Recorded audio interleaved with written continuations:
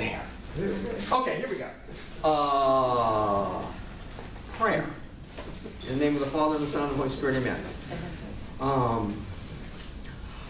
Hosanna to the Son of David. Blessed is he who comes in the name of the Lord. O King of Israel, Hosanna in the highest. In the name of the Father, and the Son, and the Holy Spirit, amen. Amen. Okay, party time. First of all, from last week, I forgot something. Remember, we were talking about the woman in Sidon who, in a bad translation, Jesus refers to her as a dog, but we know that he refers to her actually as a puppy. And one of the things I forgot to mention is that, of course, the apostles expected Jesus to refer to her as a dog, and he did not. And that by using the word puppy, in the sense of the chosen people being the chosen people and all the Gentiles being dogs, is that when Jesus refers to her as a puppy, he's saying, you're kind of part of the family. People like her are not out like a dog. They're kind of halfway in the club like a puppy would be. Something less than the children, but nevertheless a part of our extended family. So I just want to get that out of my system, because otherwise you might not hear it again, especially if you have a bad translation. Okay, look, I need 2 women volunteers. I can pick 2.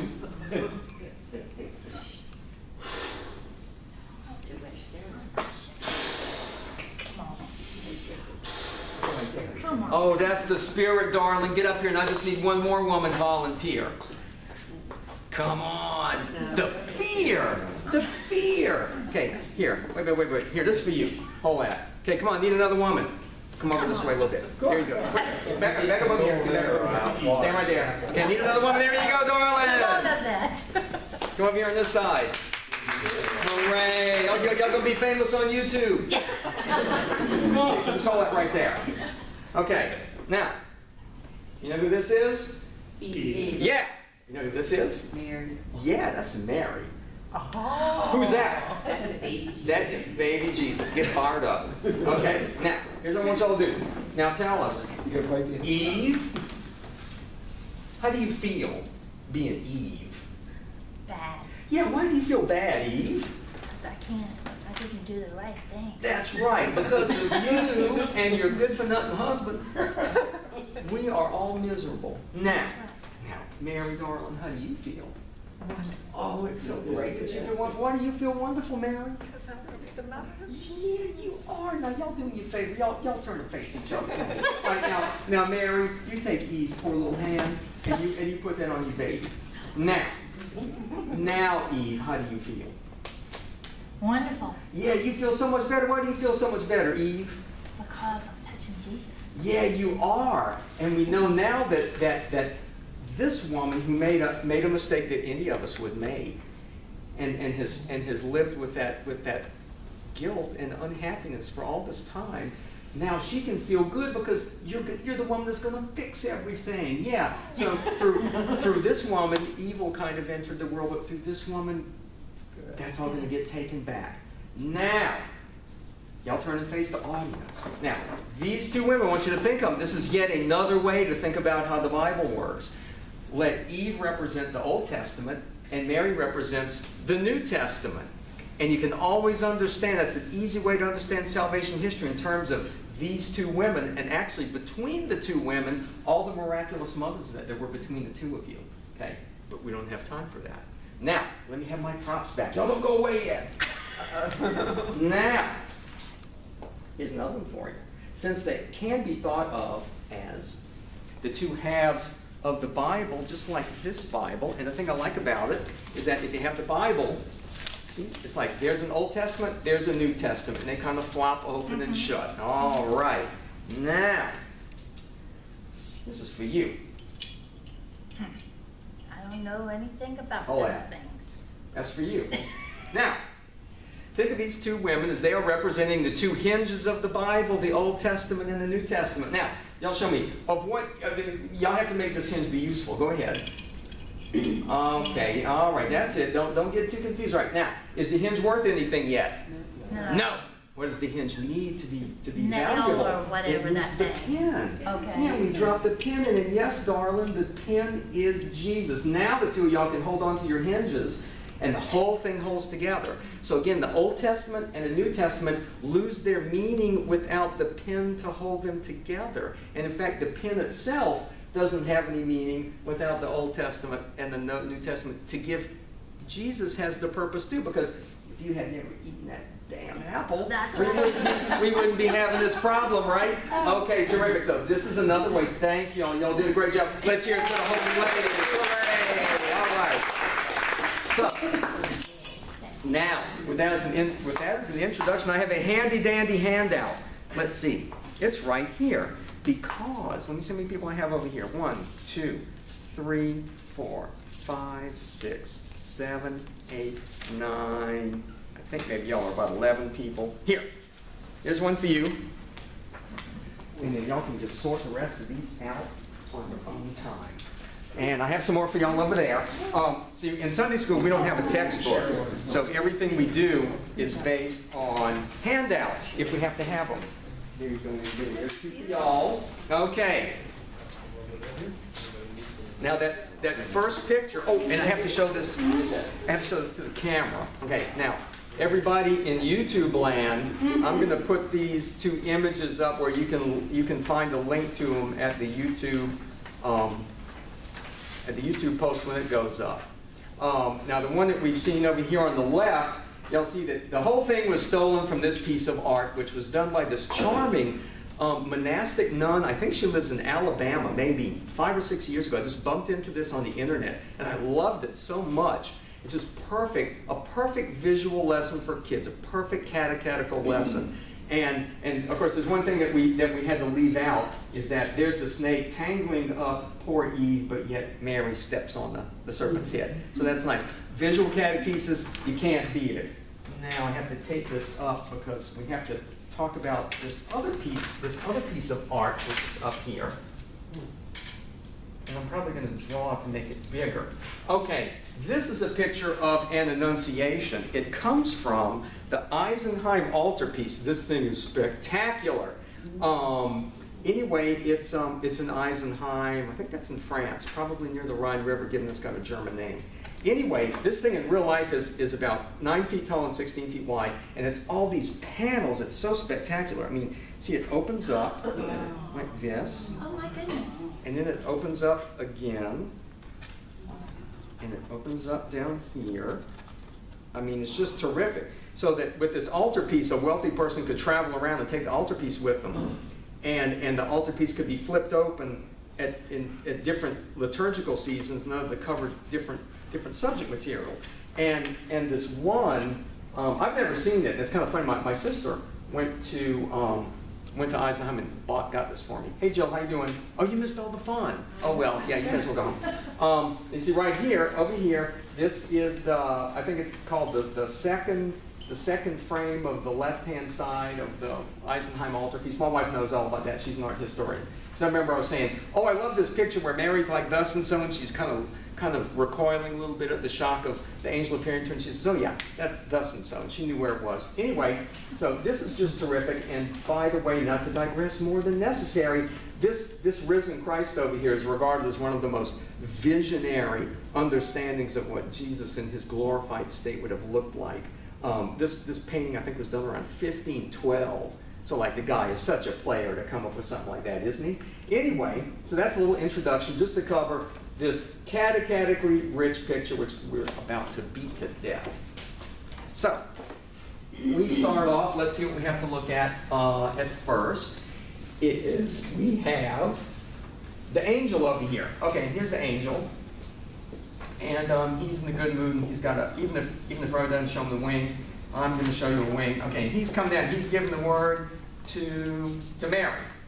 And one of the first things is, how can you tell that this person is an angel?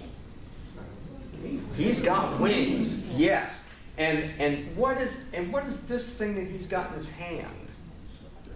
Yeah, what does that mean? Yeah, he's somebody important. yeah, yeah. All right, wait, but let me ask you this: is he the king? No. Okay, but what's he carrying? King's staff. The king's staff. And so, what does that mean? Representative of the king. He comes with the king's authority. Yeah. Now, you may remember this is of course is an angel, which, as we know, it just means messenger. And we know that this is a heavenly messenger because it has wings. And we know that this messenger has the authority of a king because he carries a staff. Now, I love this. Can anybody think of another messenger that has wings and carries a staff? Mythological messenger. No. Mercury. Yeah. Mercury has wings, and Mercury always carries the staff of his authority, because remember, Mercury has no authority of his own. He's just a messenger. And I'm guessing that when this was painted, that he was riffing a little bit on Mercury, but I don't know that this is necessarily so. So he's bringing the message. Now, over here, we have Mary, and she's so beautiful. And she's a little bit taken by surprise. Kissy lips and everything. Okay, she's a little bit taken by surprise. She's busy praying. Da, da, da, da. Okay, there she is. Now, Mary is taken aback. And the way she's sitting here is, number one, there's this chest here, and there's a book on it. Now, you can't read this, but the book is open to a particular passage of Isaiah. If you actually go and look at this book, it's actually written in Latin, which is interesting because Latin didn't exist in Mary's day, but of course she's reading from a Latin Bible. Anyway, but the passage, anybody want to guess? Kids can't do this. Y'all might be able to. Anybody want to guess what passage of Isaiah at this moment Mary is reading? It's okay, you don't have to guess. Behold, a virgin will conceive and bear a son, and you will call his name Emmanuel. So again, the painter is not missing any trick. So she's sitting here, she's reading Isaiah. At the moment she's reading Isaiah, the messenger comes down and announces to her from Luke that, in fact, she is about to have a baby. Now, this overall building looks like what kind of architecture? A dance hall. A swimming pool. No. Church. Church. Geniuses. Yes. It looks like a church. And so we have this architecture, okay, that's implying actually a Gothic church. All right. And we see that, what's this red thing? Curtain. Yeah, there's a curtain. Okay, there's a curtain. And what's further back after that front curtain? Another curtain. Yes. So we have a perspective. All right, so we have two curtains. And are the curtains blocking your view of the rest of the church? No, they are pulled back, revealing the rest of the church. Indeed they are. Now, if you look at the back of this church or this building, by the way, at this moment in Mary's life, is there such a thing as a church? No. So probably in Mary's in Mary time, what would this building be? A synagogue, exactly right. And let's even go a little bit further, not just a synagogue, which is a rather run-of-the-mill building, but the temple, exactly. And at the very, very back of the temple, what would you expect to see? Yes, you would expect to see the Ark of the Covenant. Yes, the tabernacle's good. You'd expect to see the Ark of the Covenant back here, but yet, if you look back here, it's empty. So we have, at this moment in time in the Ark, this is showing us the temple, and the two curtains are pulled back. The inner curtain is pulled back, and the outer curtain is pulled back, so that everything can now be seen. What which one was once hidden is now going to be visible. And you look back there, and there's no cherubim, there's no poles, there's no ark. No, the ark is not there. Ooh, it's elsewhere. Where is the ark? Yeah, there's the ark right there. It doesn't have its poles, but there's the ark. Now, and remember, God's stuff is in the ark. We just put God's stuff right here so that nobody's confused. God's stuff. All right, God's stuff is in the box. Now, if you look at the way the painting is organized, Mary is pretty much lying right within the plane of that outer veil, almost like she'd probably stand up and bonk her head on the pole. And what's happening, and this is my opinion because I've never been able to find any support for this in any analyses of this painting. I think what's happening is, first of all, which ark is this? The Ark of the Old Covenant now. And this one is the Ark of the New Covenant. Now, at this point in time in the painting, this ark has moved. Where has it moved from? Yeah, and which way is it going? Towards Mary. Is it moving in or out? Out. It's moving out. And so by extension, which way is Mary moving? In. Mary is moving in. Yeah. And what's going to happen is that this is like this moment when the two hinges all of a sudden get their punch. Is that, look, the old covenant is kind of becoming irrelevant, just as in fact Jeremiah had prophesied, and the new covenant is taking its place. Now let's look up here. I don't know if y'all can see what this is up here. Can y'all identify what that is? Oh, is it the Holy Spirit? Yeah, it's the Holy Spirit. Yeah, and so the Holy Spirit's up here. And can you see? And remember, this is a literal, this is a visual graphic recapitulation of what the angel says. And she says, how am I going to have this baby? And he says, the Holy Spirit will come over you. Okay, that's the first part. The Holy Spirit will come over you. And remember, the Holy Spirit, as we see, the Holy Spirit has wings. So you know that the Holy Spirit is performing what function? Because with its wings. Overshadowing, yes. So the Holy Spirit is overshadowing Mary simply because the Holy Spirit is representing a dove, and the Psalms are full of mother doves overshadowing and protecting. Now, can you see what's surrounding the Holy Spirit? Halo. No, close. What is that thing? Glory cloud. Yes, the glory cloud. That is the glory cloud. All right, in which the Holy Spirit is, and that's the second part of Luke's quote. The power of the Most High will overshadow you. So the image is covering both bits of Luke. The Holy Spirit overshadows you, and the power of the Most High overshadows you. Now, if we look at the picture again, Mary and the bird and the Shekinah cloud don't quite overlap. What is the cloud and the dove? What are they overshadowing? They are overshadowing Mary's little tummy that's got Jesus in it. Yeah, that's exactly what's going on. Now, up here, there's this guy who kind of looks dead. Anybody want to guess who he is? No, good guess. Isaiah.